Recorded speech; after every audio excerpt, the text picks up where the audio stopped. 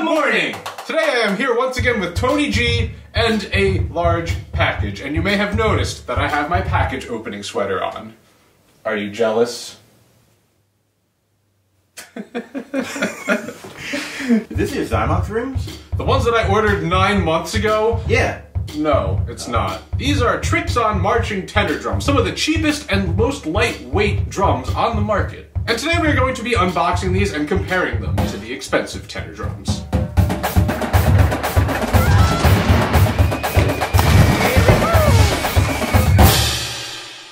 Okay, so first I'm going to show you guys what these drums are. So here we are on Trixon's website. Marching toms. They offer some very tiny ones, little double spock drums. Little flubs for Steven? Exactly. And then we go down to trios. These would honestly be pretty good for like a middle school or elementary school marching band, most likely. They have like all sorts of setups. You can get the trios like big to small going that way. You can get them big to small, middle out. And then we got tenor drums. So you guys might notice here, so these are normal quads. And we got the quads going in reverse. Just in case. I don't know why on earth you would ever want that. I mean, even left-handed players, like, you shouldn't play that way, because if you ever, you know, go on to do, like, college band or drum corps, it's never gonna be this. And so then, we got this set. And this is the set that I bought. What a beauty. So this is 5 drums, a set of quints, and they're set up in a straight line. At least, you know, they got the large drum over on the side so that the weight is not all on one side. But, like, this literally makes no sense at all. Why would you ever do this? And the thing I worry about here is, like, if some, like, you know, middle school band director or something with no percussion experience goes on this site to order drums, they're probably going to order the wrong drums. Like, they'll order this goofy thing or the freaking backwards quads. Like, I just worry that, like, people don't know better and then order this wacky setup equipment. And if we scroll down the page, all of these are normal looking. Like, you got the 6-pack normal, you got the quints normal, like... Honestly, everything from this row up should just be eliminated. But maybe I'm being too judgmental of this, okay? I've never played on these drums until a few minutes from now when we set them up. So let's get to it. Here we go. What a beautiful big package we have today. Oh my goodness. Let's open it. Does that give you PTSD? Yes, dude. Freaking Ace Hardware firing me. I got you the job. You did get me the job. But they took it away. They took our jobs! They took your jobs! They took your job! Took your job! So the Trixon marching quint tenor drums. They come with 5 drums, obviously. Sizes, so we got 6, 8, 10, 12, 13. And the harness comes looking like this thing. It looks like the drums just slip right into these grooves here. And then this will attach into this T-bar, into the shoulders. And it also came with a very nice pair of unlabeled drum set sticks. Very nice. Yeah, for drum set. And of course a wrench and a drum key. Very important.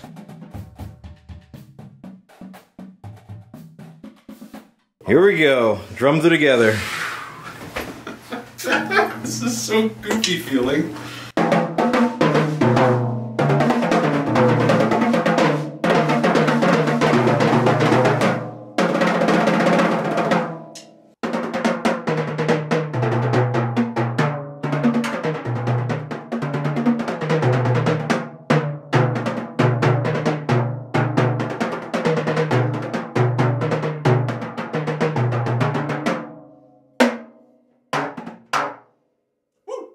Perfect. Okay, so that was the Trixon drums out of the box. So obviously the heads, we didn't tune them at all. That's the way they sound. And pretty much any set of drums will sound crappy like that if you don't tune them. So we're gonna put some new heads on these. And also, if we compare these to what a normal set of tenors look like, you can see the Yamaha drums I have here. They're in a configuration that, you know, makes sense to play them. 1, 2, 3, 4, and then you got the 2 spocks in here. So through the power of engineering and figuring things out, we are going to rebuild these drums to make them look like those drums.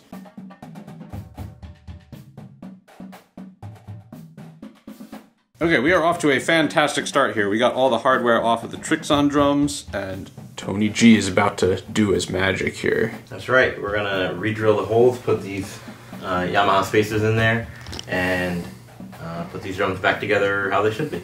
Yes, and we are also using this old freaking Pearl back bar, which I'm trying to get all the parts together for that. I think we can make this happen.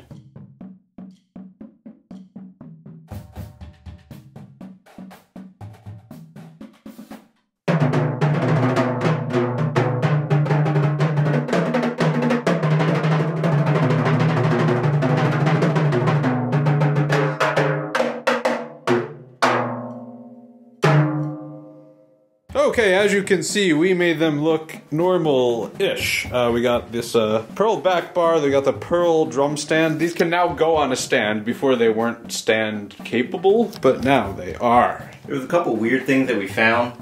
Some of the shell depths are all out of whack, like the one drum is way taller than the two and all the others, but the spot drum actually doesn't even fit on the stand correctly. It rests on the center post. Yeah, this shell is huge, dude. So we had to angle the stand down a little bit to make it flat and level. Also, something very interesting is, so drums 3 and drums 4 have the Trixon badge, but drums 1 and 2 and Spock do not. That's actually kind of cool looking. It looks like should be on like a car or something. However, they still sound like crap because we're using the stock heads and haven't tuned them, so we are going to put on brand new heads and tune the crap out of them.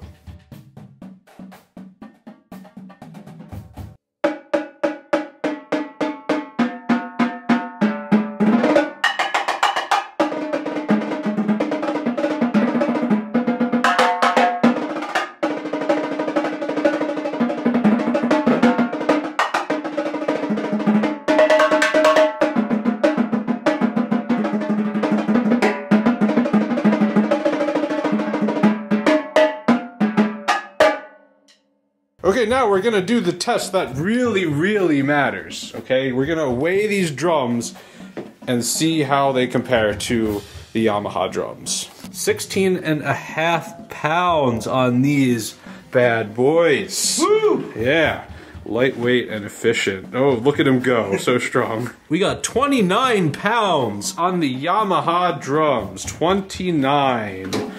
Whoa. I mean, oh, it's such a struggle, I know. They're like almost twice as heavy. So yeah, the Yamahas actually have one extra drum than the Trixons. It's this 14-inch drum right here. And that drum weighs about 5 pounds by itself, so even if that wasn't on there, the Trixons would still be a whole heck of a lot lighter than the Yamahas. Okay, now we're gonna go outside and see how these compare to the expensive drums.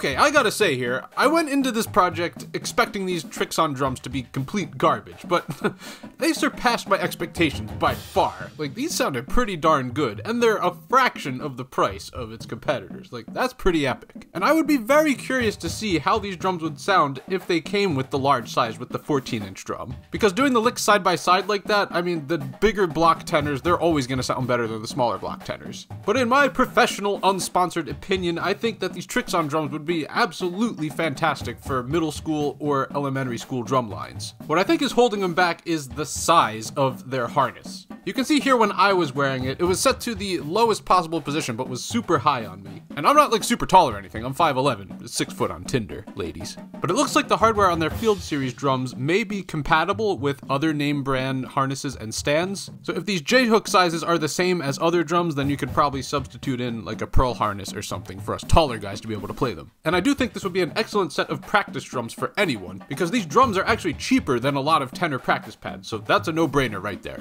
And the shipping time from Trixon was a lot faster than one certain drum pad company who I've been waiting for 9 months to get my product in.